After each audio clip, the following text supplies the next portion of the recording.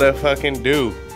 We back outside. I got this bucket hat on because I'm trying to stop squinting and the sun is beaming right now. I know it makes my head look big, but that's beside the point. And today, I'm gonna finally get this thing, hopefully to stop clunking. As you can tell by the title of the video, we're gonna be replacing the RTABs. I got these from Synchro Design Works or Synchro Works Design. They're local to Marietta. If you guys are local to Marietta, Kennesaw, Acworth, if those places are close to you, this is the ones you should get. There's either poly, OEM, or the like ball thing. I heard poly is not the move because basically it doesn't let your RTAB do what it's supposed to do. It's like supposed to deflect and kind of move a little bit. But yeah, the job doesn't seem that bad. They also provide a tool, so I'm gonna show you guys that now. Here it is. Oh, we're also gonna be installing these. These are for my rear strut tower. The packaging is absolutely like, it's so dope. Like I just love it when people do like good quality stuff. Provides instruction, you know, he's not just trying to rip your money. Look at those. Absolutely sweet. Super nice quality. Synchro Design Works right there. His bushing looks absolutely beautiful. But yeah, let's get the car in the garage. Also, normally I shoot, if anybody knows about shooting, normally I shoot in super flat picture profile. And I'm just, you know, experimenting with camera settings. So I went back to, you know, no picture profile. And I'm gonna see if it looks better, if I like that better. But I'm also going to plan on getting a new lens. So stuff is gonna get changed. Hopefully quality is gonna continue growing so the channel keeps growing. And yeah, you know, I'm trying to not stay stagnant and we're trying to keep growing here. So if you guys are enjoying the videos, don't forget to hit that like, don't forget to hit that subscribe, and yeah, so you don't miss out on any videos.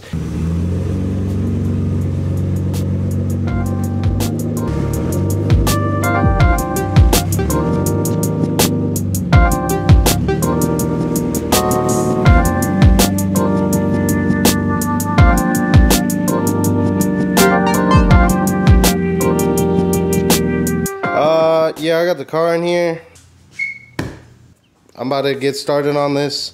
First step first, anytime you're gonna jack up your car or do anything like that, get up under it, I would disconnect the battery.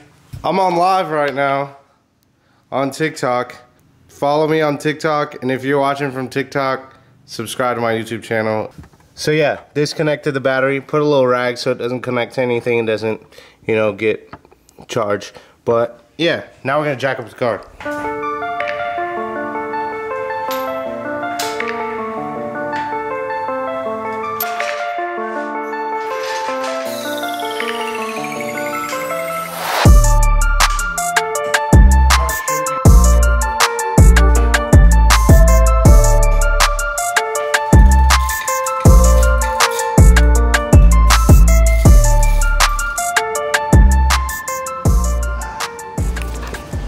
I'm going to show you guys exactly where.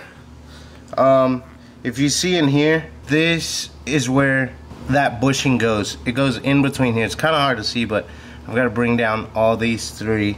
And you want to mark this bolt back here. I don't know if you can see it. This bolt back here, and then there's one more back there.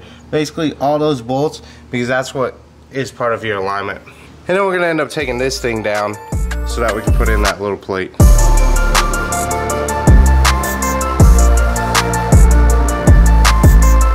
Alright, so from reading the instructions, safely jacked it, you know, that's debatable. I marked 3 bolts, 3 toe adjustments, and then we're going to remove the brake line bracket from the trailing arms. Alright, so this right here is the brake line. You follow it.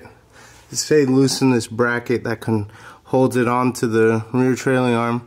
I go to look, and mine's not even freaking connected. That's kind of bad.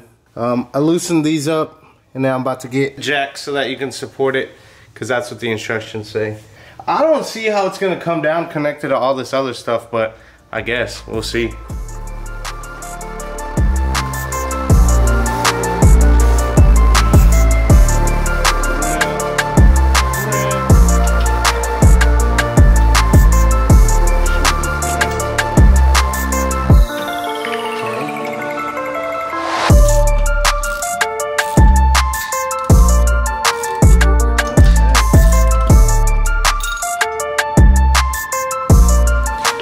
While I wait to see if one of my neighbors has a 19mm wrench, wrench, because I don't have one, and it needs to hold the back of the bolt for that bushing housing, I'm gonna go ahead and try to put in this little plate. I was messing with this thinking like, oh, it probably won't come out. It came out. I don't really know if this is supposed to look like, you know, a fucking crunch bar. These washers were sitting in there like this. Sure, I don't know. Is that good? I don't know. Hope you can see the bushing is in there, and we're gonna get it out. So, you'll probably run into this problem where you can't get a tool in here. And what I did was I jammed this wrench here. So, I ended up getting it to work. I just jammed this in between the top of that bushing and then that strut towel right there. Just enough to where I could clear and, you know, get that thing in there. I saw a couple places say that you shouldn't do it with an impact. Yeah, so I'm not gonna do it with an impact.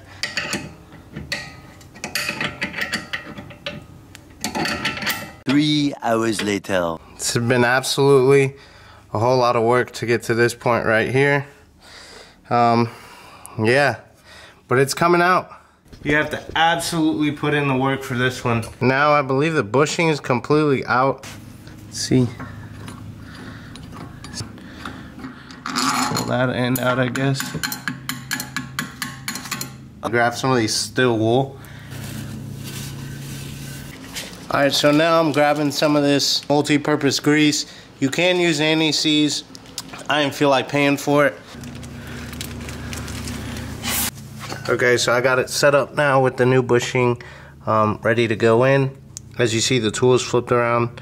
This side was here when we were taking it out, and basically I think it's going to go in smoother because of the material. It hasn't been sitting in there for 20 years like this one. And yeah, well, it's coming out pretty well.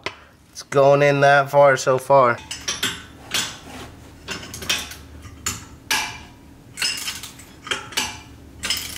And there it is, fully seated. Well guys, I ran into the first problem. This always happens with every job and with a car that has been through a couple hands. This part is the housing for the bushing, and when I took it down it looked a little weird. I know I showed you all the welds, and turns out this part is modified. I sent it to the guy that makes these bushings, and he said that this is not an OEM part, but basically he's selling me the OEM part, and I'm gonna go pick it up from him. Hopefully they didn't modify the actual chassis to fit these, and that the OEM ones just go right in, because I need to get this car back on the ground. And yeah, so just want to update.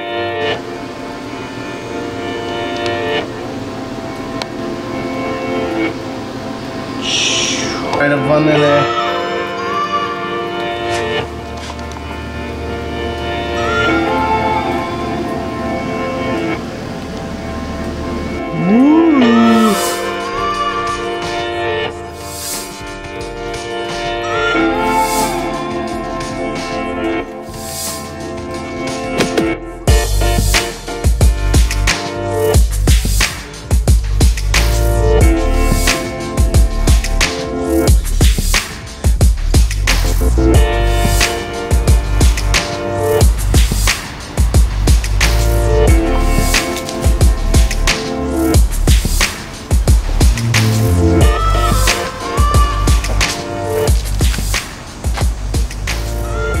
Okay, so I just got back.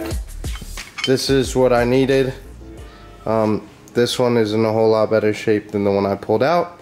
Let me actually go show you that. So this is what the previous owner had in the car.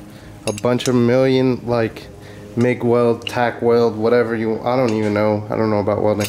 But, and he had a different bolt on there. So we're gonna toss on those other ones. Alright guys, so this one actually fits super well. And then you just want to torque that down to 81 foot-pounds.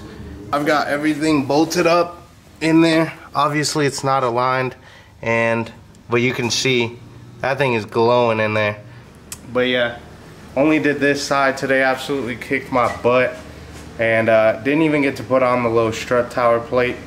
But I'm gonna pick it up tomorrow and do the other side tomorrow. Alright, day 2, already sweating. Now I know how to do everything. Yeah, so I feel like today will go a little bit quicker. So we're doing this side, and then we're gonna try to get on those little strut tower things, depending how I'm feeling. But I think we'll get them on.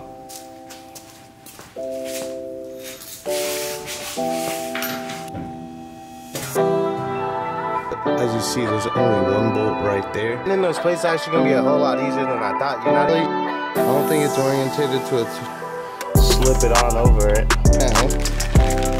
Side is like super hidden in here.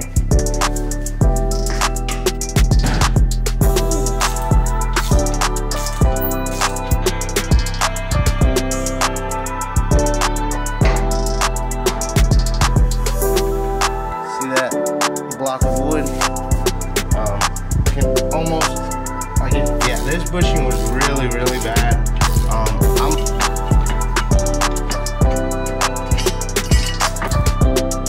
And this one, step is the exact same. I got it set up.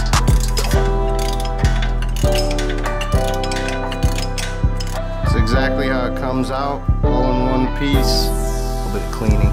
Looks a little.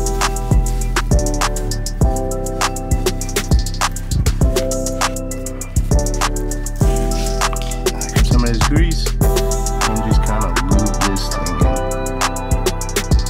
Reverse now. Got the bushing now getting pushed that way. Focus. Yeah, it's looking fresh. Taking her out. And sweet. Yeah, man.